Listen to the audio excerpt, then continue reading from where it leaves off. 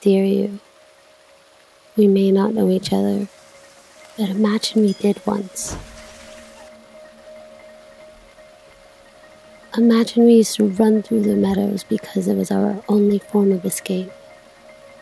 Imagine how we carved our future, the way we carved our names into that tree stump.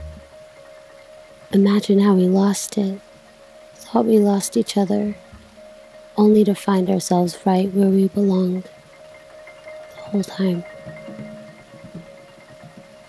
We may not know each other, but we could someday. Imagine. We could be walking together down the street and our hands touch, and that's the first time we hold hands. Imagine. We could be teasing each other at an amusement park, and before we realize it, we kiss, passionately and completely falling into each other.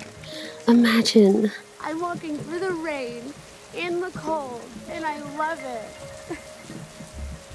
He hates it, but that's okay. It's okay. He's going on a walk, and I'm going for a walk in the rain. It's perfect compromise. Holy shit, I'm so happy. Yes, and I might cold after this, but it was so worth it. Holy shit, this is fucking awesome. Yes, baby. We're both feeling intense wanderlust, so we end up on an incredible, spontaneous adventure. It may seem like something out of a fairy tale or a movie, but that's just it. That's the life I live. I take spontaneous trips, allow myself to fall in love when I can, and keep moving forward as the universe guides me. I'm a romantic. I'm a traveler. I constantly feed the flames of my wanderlust, and it is ever growing. I'm a writer, a storyteller.